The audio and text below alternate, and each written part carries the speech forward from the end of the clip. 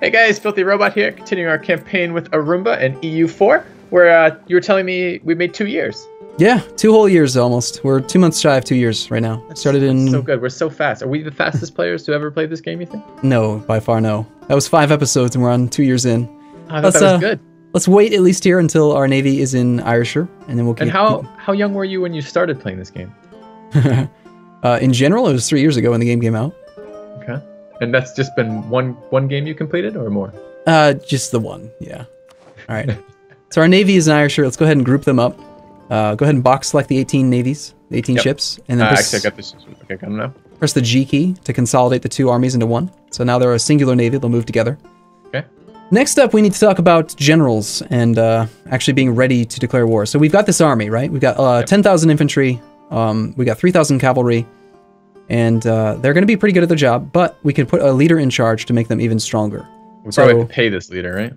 Yes and no. We have to pay him, but in monarch points. Okay. So press F1 and then press the comma key to go to the military tab. Okay. You can see that we have, below all of the unit information to the right, there's this thing where it says 0 leaders. Yeah, 0 of 2. 0 of 2. So we're allowed to have 2 leaders.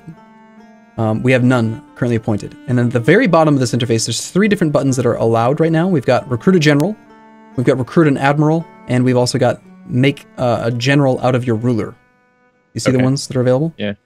The Recruit a General costs 50 military points. The Recruit an Admiral costs 50 diplomatic points. Each of these will count as a ruler against the 0 out of 2 leader limit. Rulers do not count against the leader limit. So the advantage to making your ruler into a leader is that he will be a free leader, and if he's got a particularly high military score, he can actually be significantly stronger relative to the other generals you might be able to hire right now. So if he's got like... he's got a military skill 2, which isn't particularly great. Not that great, yeah. So he's not going to be particularly good. Plus, if you have your ruler as a general and he dies while you're at war or while doing a siege, you take an extra stability hit upon ruler death. Normally, and we don't have an heir, right? So. Yeah, that would be bad. Normally, you lose 1 stability when your ruler dies, as a Catholic nation, or really as any nation that's under our government type, but you would lose 2 if you make him into a ruler. So it's really a desperation play or someone who's really, really strong. So we're not going to want to click any of these buttons because we're actually going to go and look at something completely separate, which is... Well, let me stop you before you do that quite yet. I just had a quick question. So it says recruiting a general cost me 50 cross swords, and I see a cross swords icon at the top called Military Power by Scotland. Is that actually costing us 1/4 of our total military power to recruit a general? Yes. Okay. We've recruited 208 since the beginning of the game, and it would cost us 50 to hire him. Okay, got it. If we had 3 out of 2 leaders, we would also spend 1 monarch point per month for every leader you are over your limit. Okay. So, what we're going to do though is we're going to interact with an estate. We haven't talked about this at all. I've tried to avoid it because it can be very confusing, and we don't want to interact with it too much because I just don't want to bog you down. But go ahead and press F1, then press the quotation key or the apostrophe key. Yeah. That's the farthest rightmost tab, the estates tab. We've got 3 estates in our country. We've got the burghers, the clergy, and the nobility. Basically, these are... If you're not playing with all of the DLC that we're using every single DLC, you might not even have estates enabled. It's an extra content pack that Paradox did a while back. Having estates gives you various benefits. Provinces that are controlled by estates will have modifiers to them, and stuff like that. But what we're going to do is we're just going to take advantage of the nobility right now. So you see that interactions button to the right of nobility? Yep. How did you get to knowing that it would be the nobility that you want to interact with here? Just by reading them all. You can take your time if you want. I mean, you could even do some of these if you'd be interested in. Let's go from the top down. Why not? Go ahead and start with burghers. So you open up the interactions with burghers. We've got a few options. Ask for contribution, grant monopoly charters, demand diplomatic support, etc. Okay. Notice how some of them are grayed out? We don't meet the criteria to do it. So the 2 we can choose from right now, we could grant monopoly charters, which would sacrifice prestige to increase their influence and loyalty. We don't really want to do that, because that would cost us prestige. We need the prestige for war, because we want high morale of armies. But we could bleed them for cash. Yeah, it would take their loyalty from 50 down to 40. The general range you want your estates to be in is between 40 and 60.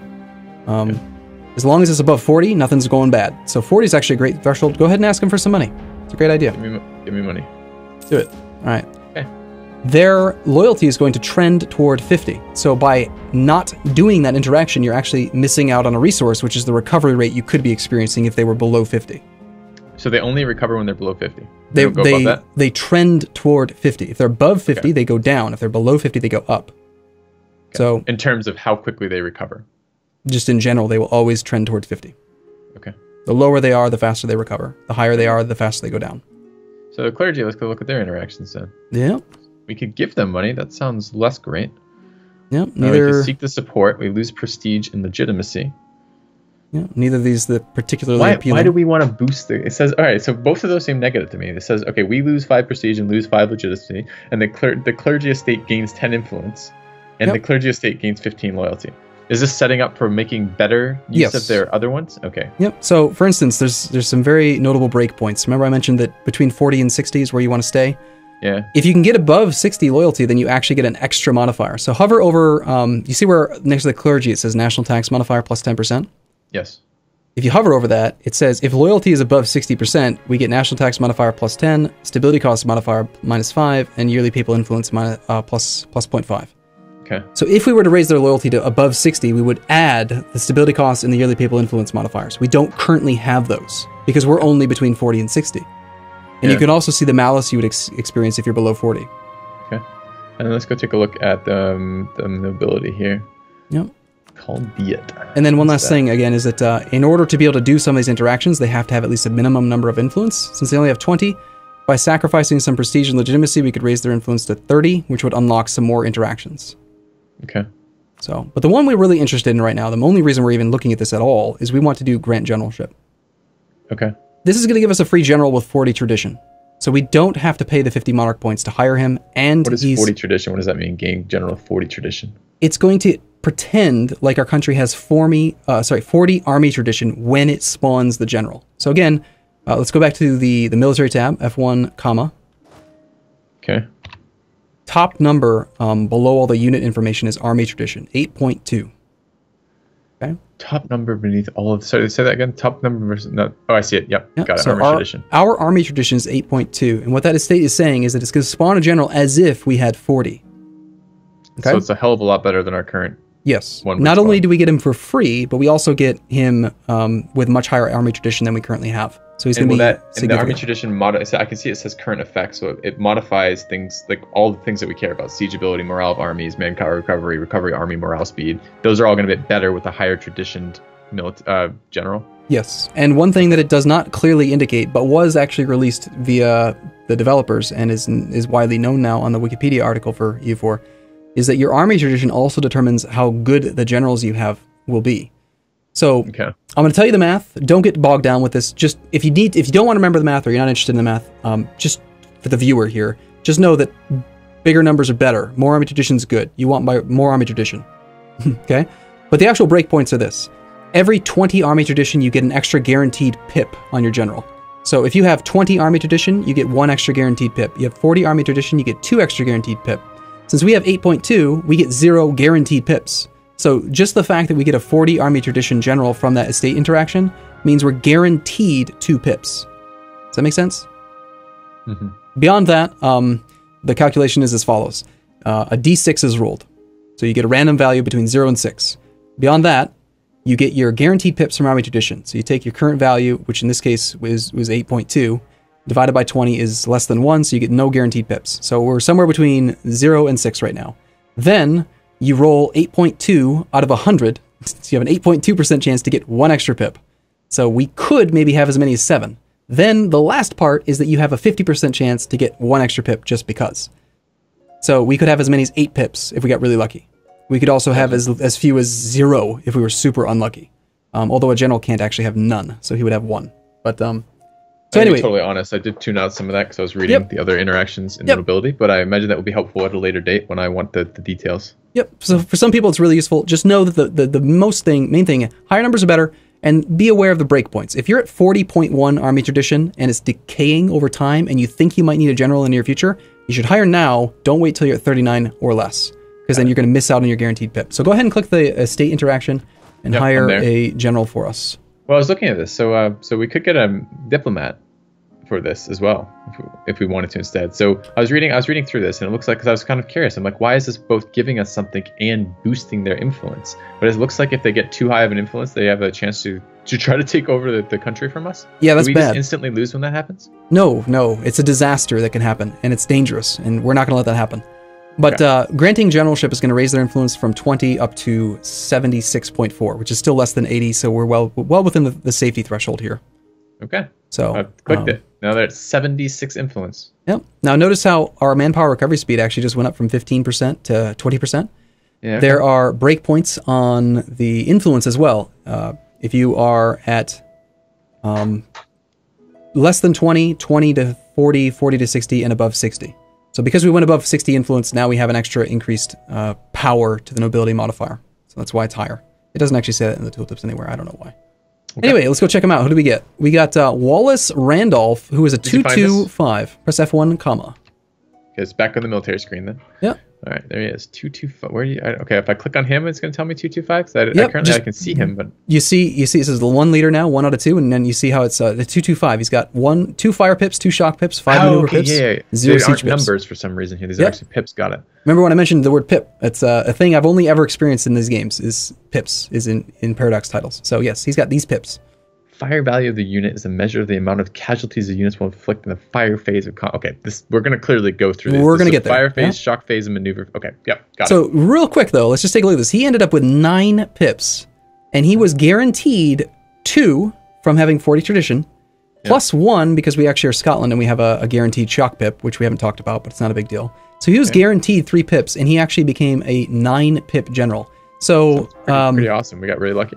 What that means is that you are going to click all the buttons in the future because you're apparently you're my lucky charm here. Oh, you do not want to count on my luck to help you out in these games. This will be the first, last, and only lucky thing that will happen in this campaign. That was a very good roll. It would have been a little bit better if we had more shock pips versus the maneuver pips, but still 9 pips overall is very solid, very good. So let's do this. Let's go ahead and appoint him to our army. Go ahead and select the army. Okay, army is now selected. And the top of the very top of the army interface, there's this little red highlighted box that says no leader. Go ahead and click on that and select Wallace Randolph. Put him in charge. Got it. And now you can see there's a little 1 star next to our 13k army, which indicates that there is a general in charge. Okay. Let's just briefly talk about these pips. The pips, the fire pip and the shock pip are combat related. They're only going to apply when you're fighting an enemy army. The maneuver pip is useful for negating river crossings, strait crossings, and stuff like that. But also, it's a hidden plus 25% movement speed. It's 5% movement increase for every 1 maneuver. So our army now moves 25% faster than it used to, which is very, very good. We're trying to run away from the English armies, you're saying? Yes. And then we have 0 siege pips, which are useful for sieges only. Okay. So anyway, good job on that. Let's go ahead and declare the war. Go ahead and just do it. Right. Declare war on Tyrone. Didn't we already declare war? No, we didn't. Not yet. We just spent all that time hiring a general.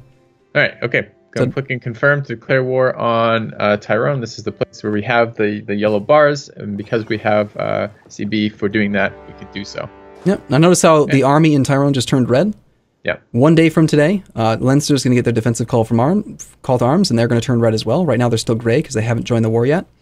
Could we have possibly moved our army into Ulster before declaring war to make it even less of a delay, so less chance of Leinster being to help them? We could have. Unfortunately, because they are not a participant in the war, we would have been black flagged, which is basically where your army is where it's not supposed to be, and no, you can't do that. By being black flagged, you have to return to controlled territory, meaning land that you either own yourself, a vassal owns. Despite the fact we have military access, we just can't have an army hanging out there. Even though we have military access, we have to have a reason for that military being there. Yeah, I guess that makes some sense. So we have the ability to go there now, and we will march through there, but we had to stay in Ayrshire in order to not get black flagged. So we're actually saving time by not trying to do what you did. Do we need to use transports here? We don't, because we have a straight crossing, and this means because the other side is friendly and we have this side, we can just walk across this with no penalty. Because it is red. I thought it was going to change to a gray dotted one, like in the northwest of our lands. Yep, the gray dotted one means that you hover over Sutherland, or go to the Sutherland province. Yeah. Hover in the very top left corner. The army to fucking go there. Let's not let that happen. Yeah, that's wrong. Right. Click on Sutherland province. Top left corner of the province dialog. You see the little straight crossing indicator again. It's this little arrow over water. Yes. Hover over that and it'll tell you exactly why. The strait is currently passable to your troops. The narrow strait across Moray Firth connects this province to Orkney, and this strait is currently passable. So An enemy fleet may block control unless both sides are under allied control. So because we control both sides, that's why that one's gray. We don't control both sides of the Ulster-Ayrshire Strait, that's why it's red. Okay. So he could blockade us. If his navy was stronger in the Irish Sea, we wouldn't be able to go there. That's why we've put our navy here to guarantee we can cross the strait. Okay. Well, even though he's given us active military access, would he potentially have given us active military access and then simultaneously be blockading the strait with his army? With his navy, rather?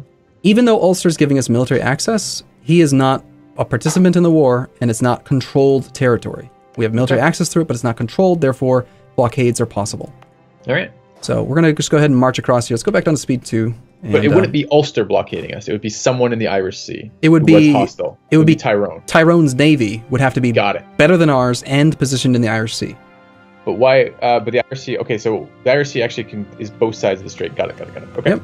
Yep. The eye was looking a little bit like a border symbol to me. But no. So our army has now arrived in Ulster. Okay. You can actually see the progress indicator again if you hover over the numbers there. So remember how I mentioned we're probably going to be able to engage the armies separately? Looks like Leinster is... notice how Leinster's army is not fully green? Yeah. He wasn't at full maintenance, and so he's waiting for his morale to be better before he tries to join up with Tyrone. And we were at full maintenance because we knew we were going to declare. So we do get to pick off these armies a little bit separately. Awesome. So I'll let you do the first thing here. Go ahead. Just send them towards Tyrone. Do it. Let's do it. Actually, I have two thoughts here. There's another... I see a Tyrone fleet up there. Yep. It looks weak. It's one ship. It's one ship, but notice how close it is to the land. Okay. It's actually in port, which means that we can't kill it. Okay. Unless we siege the province, and then that'll force the navy out to sea. So is this now a combat interface, or am I... So when I... Hey, pause. How is this boat moving? Oh, you're moving it. Okay. I just did it, yeah. yeah. I'm like, bloody boat cheating. All right, so am I right-clicking on his army or into his terrain, or what am I doing? You never click on armies. It's just saying go into that province. Okay. Notice how we make it a crossing penalty? Go ahead and press the Q key. You see a bunch of forests and stuff. Yeah. Press the Q key again. Okay. Now we're in the simple terrain map mode. We can see here that Tyrone has a woods terrain type, which is a negative penalty for us. There's also a river. There's like a blue line between these two provinces. Okay. There's a river crossing between these. But because we have 5 maneuver, and his general is a 1-2-2, we have superior maneuver than him, so we will negate the river crossing penalty. Okay. Where would I have seen the river? I mean, I see the river, but I just need to know that in general, rivers give me a river crossing penalty. Yep. If you cross a river and you have less maneuver or equal maneuver to the defending general, you will experience a -1 penalty. Okay. If you have more maneuver than them, you negate it, and if there is no river, then of course there's no penalty. Okay. Straits are a -2 penalty, and landing from a sea tile is also -2. And that one's actually always experienced. I don't think you can negate that even with high maneuver. Okay, one last thing we're going to do here. We're going to grab our 18 ships. We're going to send them out to the North Channel. The reason for that, as you noticed, is that their navy is hiding in the port of Tyrone. That is the sea tile that his port exists on. If we want to blockade Tyrone, we need to put our navy in that sea tile. We cannot blockade from the Irish Sea. Are we worried about... Okay, so I guess there is more navy down south from his ally. Yeah. I see 3 down there. Could they also have boats running around that we don't know about somewhere? Great option, or great question. See the bottom right hand, very bottom of the screen, there's a new little flag. Yeah. The Scottish Conquest of Tyrone. That's our war overview. Left click on that to open it up. We're hidden in... damn it. In multiplayer, apparently this information is hidden. If we were not playing in multiplayer right now, you'd actually be able to see exact stats for what he has. You still can find this information by going to the ledger, which I'll do really quickly. F1, you press L, F3, and then go to the right one. You can see the total navies. L, F3, right 1, page 19. Okay, navies. And it's just sorted by country name, it looks like. And who are we fighting again? Tyrone, right? And the other guy. Tyrone and Leinster. Down. Yeah, scroll down to Tyrone. Leinster has 3 ships, and Tyrone has only 3 ships as well. So our light ships and a transport. Our navy is very superior. They're not even going to try to engage us. So. But we only see one of them. Could their light ships be doing something annoying in the meantime? Not really, no. Okay. We have significantly more ships and significantly larger navy than they do. So we're sending... What I was getting at was, I mean, right now our entire naval fleet is deployed here in the Irish Sea, and we probably don't need our entire naval fleet to beat their fleet. Could we still be grabbing gold with some of our fleet being privateers? Yes, we could. The risk there is, what if we get another war declaration on us and our navy is separated? Also, what if they somehow get a new ally or personal union fires or like just for safety's sake for now. Generally speaking, when you're at war, you want your navy to be together. And same thing with armies. You don't want to have a lot of armies all spread out. It's very easy to get a lot of wasted troops if you are not careful. So we'll unpause. We're going to engage them on the 18th of October. And we're going to go down to speed 2 here and wait till... Bam! We have engaged in that province. So let's go ahead and click on that. Now you see we have 2 armies in the same province. They are they're hostile to each other, so they're going to engage in combat automatically. Okay.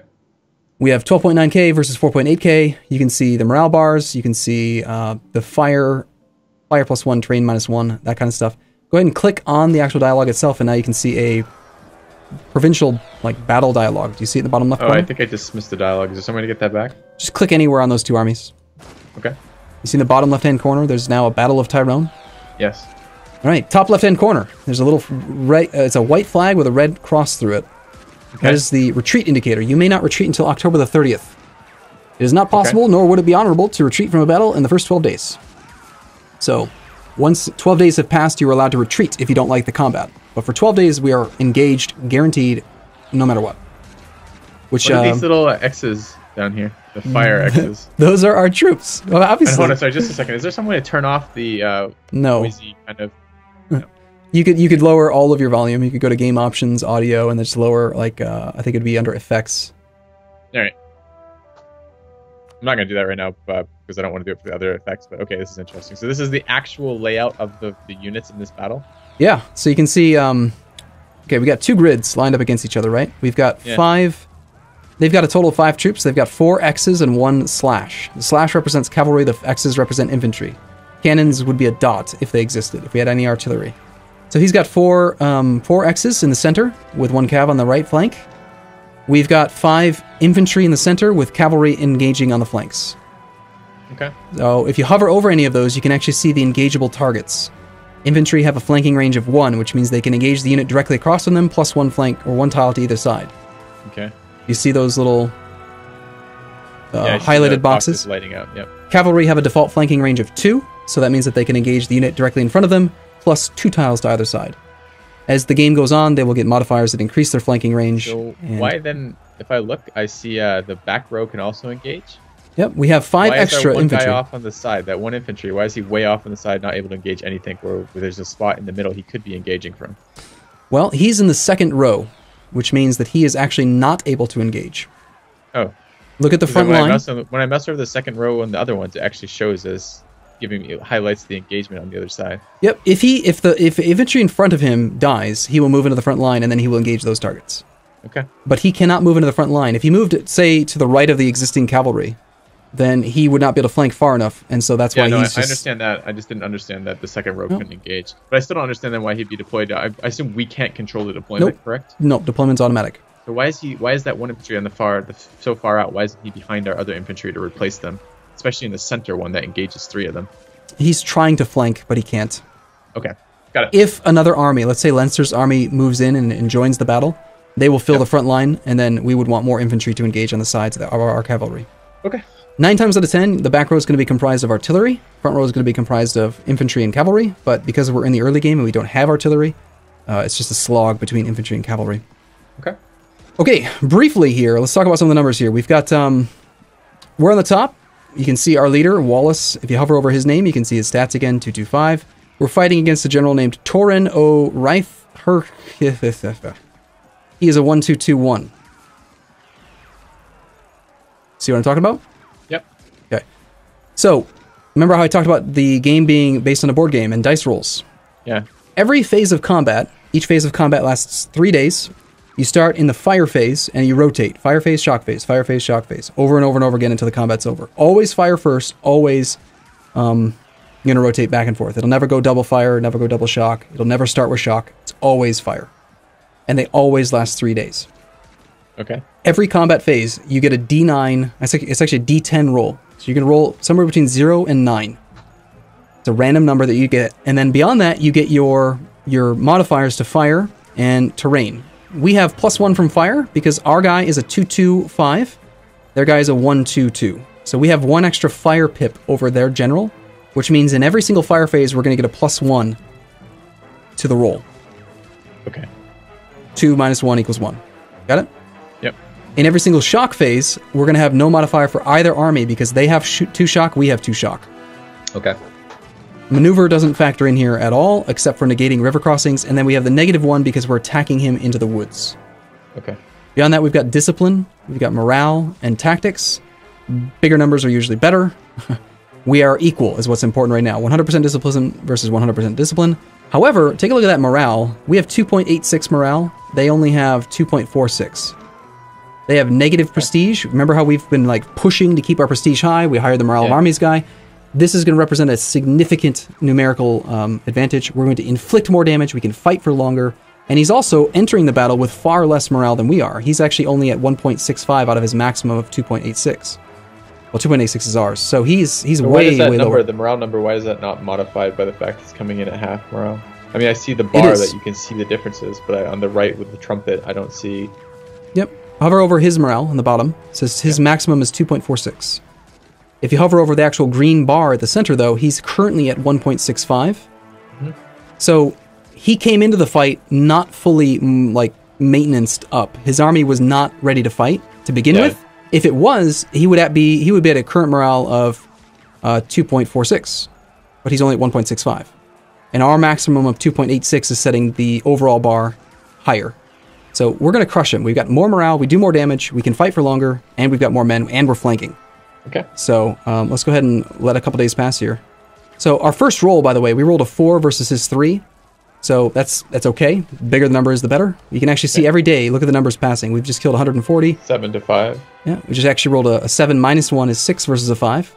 In the shock phase is where cavalry excel. So we're going to be doing a very good job here. And bam, stack wipe, he's already dead. Oh, so it took like 8 days. His entire army has been wrecked. He's just destroyed. And the way that a stack wipe happens is if you can reduce their morale down to 0 within the first 2 phases of combat. So because he was not allowed to retreat, right? The 12 days hadn't passed. We actually crushed his morale so fast that he got down to 0 before the 12 days had transpired, and so his army is just dead. Now we have the Battle of Tyrone summary. We've gained 1.56 prestige. We've gained 1 army tradition. We've also gained a little bit of war exhaustion because we lost some men. We lost 862 infantry. That's going to come out of our manpower pool to replenish over time. He lost prestige. He gained more army tradition than we did, which is supposed to represent the fact that you learn more from your mistakes than from your victories. And he gained 1 war exhaustion because we killed all of his men. Okay. So does the general die with his army there, or does his general get out? Nope, the general's fine. If he actually somehow gets another army, he'll still have that general. Okay. So we're gonna have to put in a cut here though, but that was very good. We're already done with that army. We're gonna want to go kill the Leinster army next and go from there. Sounds good. See you guys soon. See you in a bit. Thanks for watching.